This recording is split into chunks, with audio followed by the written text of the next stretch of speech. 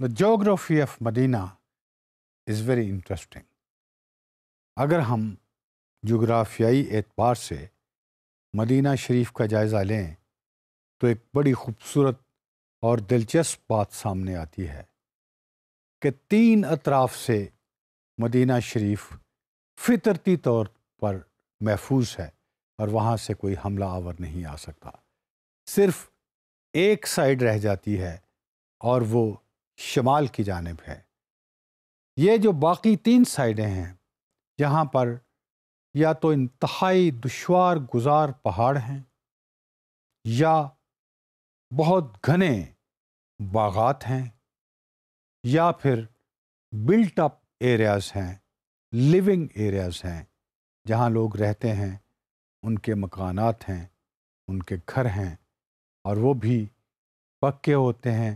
یہ ساری کی ساری چیزیں کسی بھی آرمی کے لیے بہت مشکل پیدا کر دیتی ہیں کیونکہ وہ اس پہ آسانی سے حملہ آور نہیں ہو سکتے. اب شمال کی جانب جو ایک جگہ رہتی تھی وہ بالکل پلین تھی اور وہی ایک جگہ تھی from where the enemy could come and attack comfortably and that was possible but from all other things it was not possible. اب جب مشورہ جات ہو رہے تھے کہ دفاع مدینہ شریف کا کیسے کیا جائے تو جناب حضرت سلمان فارسی نے ایک انتہائی خوبصورت مشورہ دیا. انہوں نے کہا کہ یہ 3 اطراف سے تو ہم بالکل محفوظ ہیں اور یہ سمت جہاں بالکل ہمیں پلین ایریا نظر آتا ہے اور دشمن یہاں سے حملہ آور ہو سکتا ہے، اس کا ایک علاج ہے. Since he was from Iran, he had that experience also. اس کا علاج کیا ہے کہ یہاں ایک بہت بڑی خندق کھود دی جائے، اتنی چوڑی کہ جس کو نہ تو گھوڑا چھلانگ لگا کے پار کر سکے اور نہ ہی انسان چھلانگ لگا کے عبور کر سکے. جب ذات رسول صلی اللہ علیہ وآلہ وسلم کو اس بات کا علم ہوا تو آپ صلی اللہ علیہ وآلہ وسلم نے اس بات کو تسلیم بھی کیا، اپریشیٹ بھی کیا. ساتھ ہی ساتھ آپ خود گھوڑے پر سوار ہو گئے اور جا کے سارا علاقہ اپنی آنکھوں سے دیکھا کہ ہاں کہاں کہاں یہ خندق بن سکتی ہے اور اس کے کیا نتائج نکل سکتے ہیں. It was really a wonderful strategy. یہ بہت خوبصورت حکمت عملی تھی جس نے بہت سارے تھریٹس کو ان ون گو ختم کر دیا، فنش کر دیا.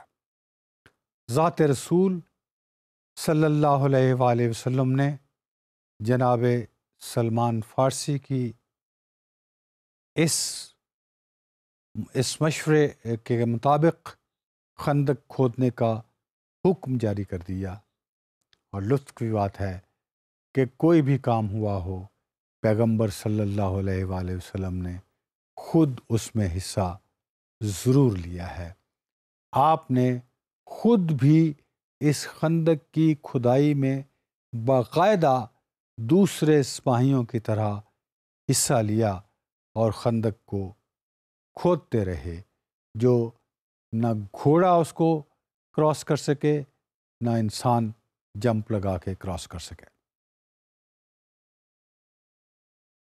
خندق کے مکمل ہونے کے بعد ذات رسول صلی اللہ علیہ وآلہ وسلم نے 3000 مسلمانوں پر مشتمل جو فوج تیار کی ہوئی تھی، آپ نے ان کو باقاعدہ خندق کا علاقہ تقسیم کر دیا کہ اس گروپ کا یا ان لوگوں کا علاقہ یہ ہوگا، ان کا یہ ہوگا، ان کا یہ ہوگا اور یہ ان جگہوں پر اس خندق کی حفاظت کریں گے، تحفظ کریں گے تاکہ کوئی دشمن کا آدمی یا سولجر اس کو کراس نہ کر پائے. Now this is a unique sort of a strategy which is found even in the history of warfare, and after that, the policy of trench digging entered the armies of the world for their defense also, and it's going on till today.